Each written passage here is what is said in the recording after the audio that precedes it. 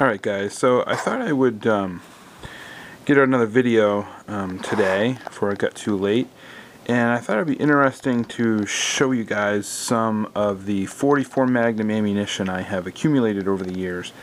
Most of what I shoot is hand-loaded ammunition at this point. I've been hand-loading for about 10 or 12 years, but before I started I did accumulate a fair amount of factory ammunition. I don't really shoot it much anymore. Kind of just hold on to it, and I almost collect it, I guess, now. But I thought it would be interesting to show you some of the older boxes and what the ammunition used to be like. So first off, we have the Hornady Custom.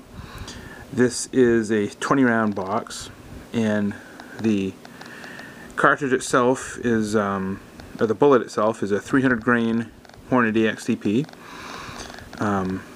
Pretty heavy duty load. I like to hand load these. You can load them pretty hot. They probably are around 1150 or 1200 feet per second out of a 7-inch barrel. This particular box is from about the late 80s, maybe 88 or 89, I'm guessing. The boxes don't look like this anymore. So it's kind of probably a 24-year-old box or so. The next one is slightly newer. It's Federal, and this one is a little lighter. It's a 240 grain hollow point. It's got a fairly deep hollow point, as you can see. I've never hand-loaded these particular bullets before, but it's a decent hunting load. They have the exposed lead tip helps with expansion. They have a relatively light crimp for a heavy load. Usually crimp you would think would be a little heavier. Maybe you can see on the Hornady round that the crimp is significantly heavier than it is on the Federal round. Probably because of the added mass of the 300 grain projectile. And that crimp aids in keeping the bullets from setting back under recoil in the cylinder. This box here is probably from the early 90s, I'm guessing. Again, another box of, actually there's 25 in this box here. These were the old Federal Classic boxes. They don't make the boxes to look like that anymore. Moving up the ladder a little bit, we come to a Remington factory load. This also is a exposed lead hollow point. If it'll focus, you can see it's quite a deep cavity there. This one is 180 grains lead hollow point, and this particular load is no longer offered by Remington. It's the 180 grain semi-jacketed hollow point. I thought it was a fairly popular loading, but apparently not, because if it was, they'd still be making it. But this is really zippy.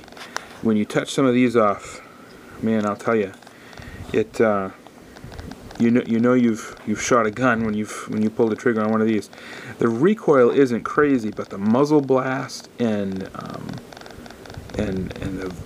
just the volume and the concussion from the round going off is amazing. These things go 1,600 feet per second easy out of a 7-inch barrel, and man, the fire, if you shoot these things at night, it flies out of the barrel at least a foot. It's unbelievable. Dad has used these, or used to use these, for deer hunting quite a bit out of his rifle, and man, they are a screamer. But I think I've got 4 boxes of these left. They come in a box of 25, but you can't buy them anymore. You can buy the components, but they do not offer this as a loaded factory ammunition any longer. They do have, I'll move down the line to this one where we're on 180 grains, they do still make 180 grain jacketed soft point from Remington under their UMC banner, and the difference is it's not a hollow point, it's just a semi-jacketed soft point. I believe the UMC does not use quite as high quality components as the regular Remington red and white box does. So they are a cheaper round. I'm sure they would be fine for a whitetail. Honestly, whitetails are not that difficult to kill, so I'm sure these would be fine for a whitetail deer. But it is, again, a zippy load, probably around 1,600 feet per second, and you can buy these still, but not the semi-jacketed hollow point any longer. Then I'll move over to the two oldest boxes that I have.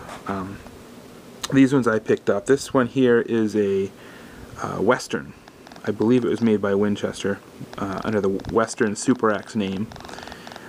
These are called Lubaloy bullets, and it was, I guess, a marketing scheme. It really didn't work all that well, but supposedly these were, they wouldn't lead the barrel. All these really are is a lead semi-wad cutter with some sort of a orangish coating outside of the bullet itself, and it supposedly wouldn't lead the barrel. And they called it the Lubaloy. This is a 240 grain, just a lead semi-wad cutter, relatively soft lead. I have fired some of these over a chronograph, and they are cranking. I mean, they are insane. They're like 1,475 feet per second, and that was out of a 5-inch barrel. And man, the muzzle blast, the recoil, it is insane on these rounds. I don't know what pressure they're running, but it's probably the hottest factory load I've ever fired. I've got a couple of boxes of these. These are boxes of 50. And obviously they don't make these anymore. I don't even believe the Western Super X name is still around. I think Winchester now calls it the Winchester Super X. But they didn't even come back then with a styrofoam insert. They just came all jammed in there. But they have a double crimp groove, you'll notice. And that is, again, to keep the bullet from setting back under recoil. But this is a absolutely screaming load.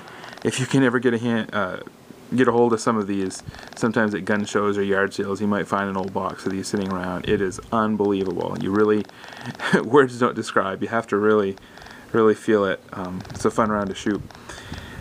And at last we have the oldest box. Oh, I'm sorry. This is from the late 70s. I think 1979 is when this box was produced. So we're talking coming on 35 years now.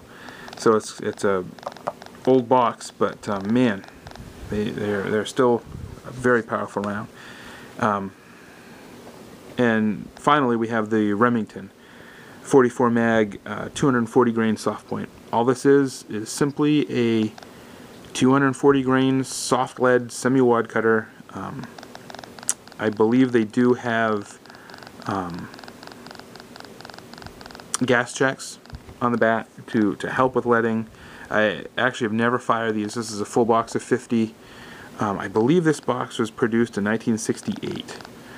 So this box is 45 years old, and I'm not going to bother to fire any of the rounds. It's a complete box. I figured I might as well just keep it complete.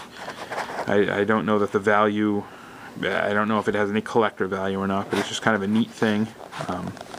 There can't be too many of those around in complete full box form.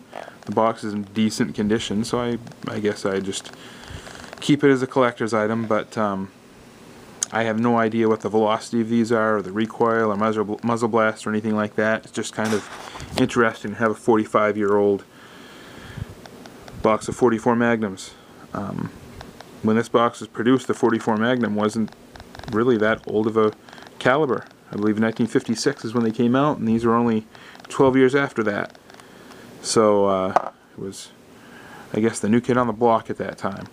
So kind of an interesting trip down memory lane if you're at all interested in older ammunition. I'll try to get another video or two posted before the end of the weekend, and thanks for watching.